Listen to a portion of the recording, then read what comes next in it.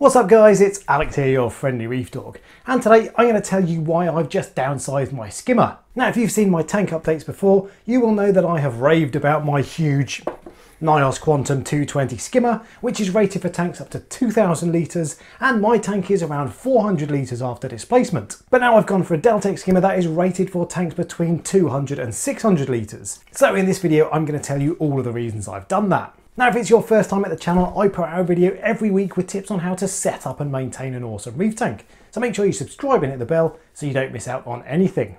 Right, let's take a look. First up, a little background. This is my tank. It's a Red Sea Reefer Peninsula 500. My best guess is that it holds around 400 litres of water, which is 105 US gallons. And the skimmer I bought at the start was a NIOS Quantum 220 that's rated for tanks between 500 and 2,000 litres, or 130 to 520 US gallons. I have 26 fish, most of which are fairly low waste, with the exception of my purple tang and one spot foxface. And I feed between 2 and 4 cubes of frozen food per day, plus 2 or 3 small helpings of pellet food. Now BRS TV have done a ton of videos on skimmer size recently, and what they say certainly influenced me, but there were other considerations for me too. There are 5 main reasons I downsized, so let's start with space. Although this may seem blindingly obvious, there's more to it than you might think. Obviously I checked the skimmer would fit in my sump before I bought it, but that's not the only consideration. Firstly, the water level in the skimmer section of my Red Sea V3 sump is 29 centimetres, but the recommended water level for the NIOS 220 is 21 centimetres, so you need to raise the skimmer by 8 centimetres or about 3 inches. And that means you lose 3 inches of space above the skimmer, and I don't mind telling you I can ill afford to lose 3 inches. The net effect of having such a tall skimmer is that sump access becomes quite awkward. And away from precious cabinet space, raising the skimmer to the required height is easier said than done. I first tried making a stand from egg crate, but that effectively bypassed the rubber feet and made the skimmer noisy. Then I found a pond media basket that just about did the job, but its platform was too small, so the skimmer's feet were still bypassed. Eventually I found a proper adjustable skimmer stand with a platform just about big enough to accommodate the rubber feet, but it was a marginal fit which made it easy to knock the skimmer off, so I always liked the idea of having a skimmer with a smaller footprint. And that segues into the other issue with space. While the skimmer did fit in my sump, it was too big to turn around and it took up so much space that I couldn't even fit a phosphate reactor next to it. Over time my phosphate levels have slowly crept up and hit 0.37 recently. At first I convinced myself that high phosphate wasn't a problem, given how well my aquapora corals were doing. But when I finally woke up to the fact that my corals would look and grow better with lower phosphate, I discovered I had no space for a phosphate reactor because of my enormous skimmer. And that's not all in terms of issues with size. Because of the size of the skimmer body, it holds so much water that it used to mess with my auto top off when I turned it back on after I turned it off for maintenance.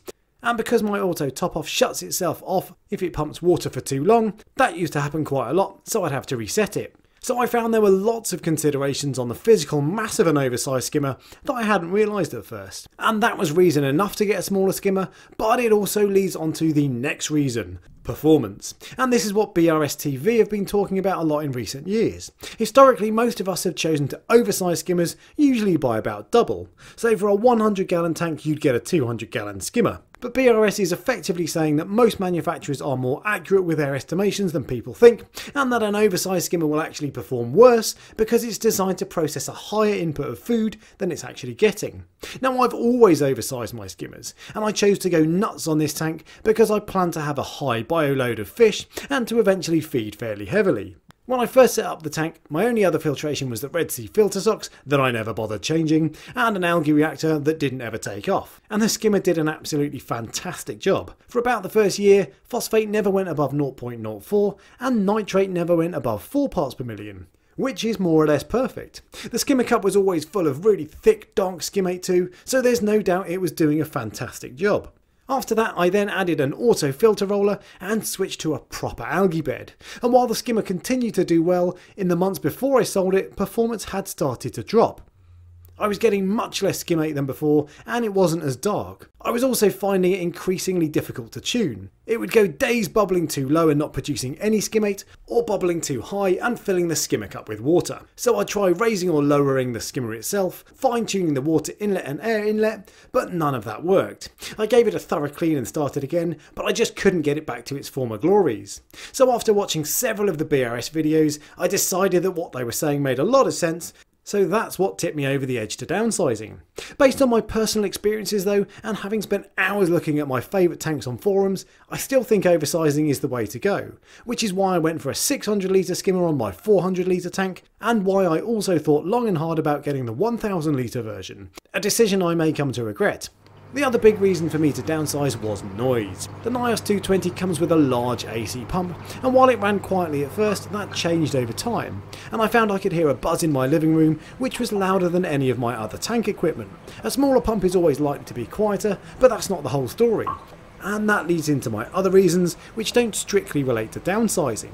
The first of which is features. One of the features I gained in the process of changing skimmers was a DC pump. The two main benefits of DC pumps are that they are quieter and they're adjustable. And while the DC skimmer I bought, a Deltec 600i, isn't silent, it's much quieter than the NIOS was. It's also quieter than my return pump and the fans on my lights, all of which means I can no longer hear it outside of the sump.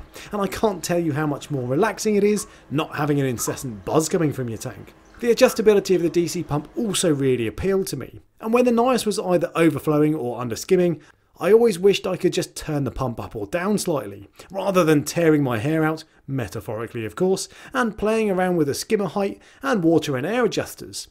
And that leads into the final reason, which is ease of tuning. I'm sure I'm not alone in finding it difficult to tune skimmers. You can watch as many videos as you like, but sometimes nothing will work.